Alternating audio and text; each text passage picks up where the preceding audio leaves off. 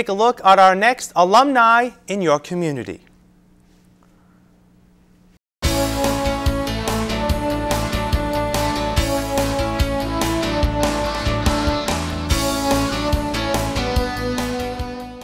Hi, I'm Bruce Rose. I'm a graduate of Bristol Community College, class of 1970.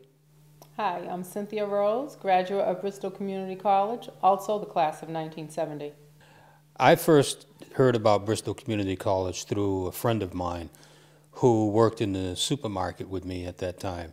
And he was attending Bristol Community College, and I was graduating from evening high school, New Bedford Evening High School, and he had suggested to me, or he had asked whether or not I was going on to college, and I said, no, of course not, you know, I don't have any money, and I didn't think, you know, I was college material. I didn't think I was smart enough.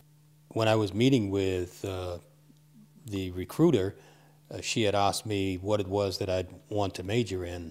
I had no idea what you would major in college. Understand, nobody in my family had ever been to college.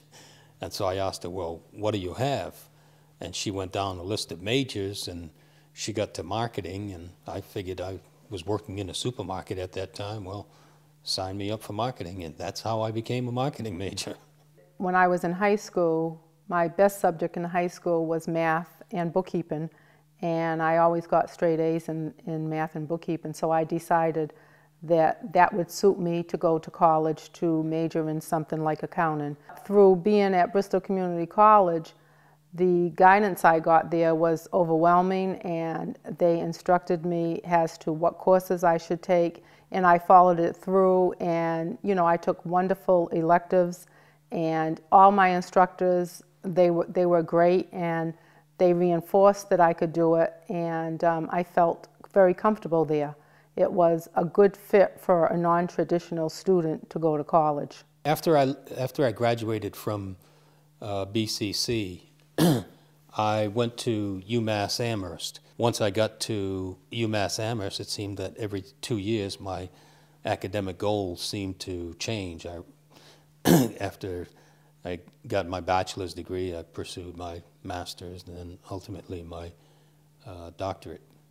Well, in the middle of my doctoral studies, I had applied for a position with the Board of Higher Education, and ended up taking a position with the Board of Higher Education back in 1979, and that was the beginning, the part of the beginning of my academic career. And from there I moved on to an institution. I left the Board of Regents and went to work for an institution in New Jersey, and then came back to Massachusetts and became Vice President for Academic and Student Affairs at Roxbury Community College. And now I find myself at UMass Dartmouth as Assistant Vice Chancellor for Academic Affairs. I had a friend who wanted to take a civil service exam. This is after me working in the field for about 7 years. And she didn't want to go to take it alone, so she asked me if I would go with her.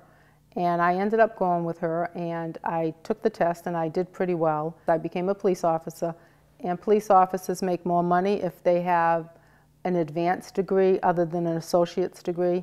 So I applied to go to school at Salve Regina in Newport. And I did work major crimes, so I was at court more so than the normal police officer who is in uniform. When you work major crimes, you have to go to court quite a bit. One of the people that is still there, he explained to me that they were going to have an opening for an assistant clerk magistrate, and if I would be interested in applying. And I said, gee, I really like my job. I really don't think so. And he said, well, you know, you have the personality, you have the criminal law background. I think you would be really good for this position. And then I thought about it, and I said, everybody at the district court level, there's no person of color that represents the people that we deal with in the city, and we deal with a lot of people of color. So then I said, I'm going to go for it, and I'm going to try to get this position. And I did end up getting the job, and it's been 10 years, and I love it. We had always known one another, and when we ended up at Bristol Community College. We really didn't think about it. This was somebody I knew from the community, and in fact, I used to ride up to school with Cynthia. I used to borrow. Yeah, I'm sorry. I used to borrow my mother's car, and Bruce would ride up with me. And Cynthia was also my accounting tutor. She helped me get through accounting, which I struggled with when I was at BCC. One day I just thought it'd be nice for us to go to dinner, so I invited her to dinner, and next thing you knew, the relationship started to get taken to another level, and I finally asked her to marry me. But it took 5 years. Took 5 years. That was my way of paying her back for having tutored me so well. But I always tell him he owes me for what he has, because if it wasn't for me helping him in accounting, he wouldn't have got out of there, or it would have been a lot harder, I should say. Both Bruce and Cynthia Rose understand the importance of giving back to BCC. Bruce once served as a board member on the Alumni Association. Cynthia served as a school committee member in New Bedford and currently sits on the college's Board of Trustees.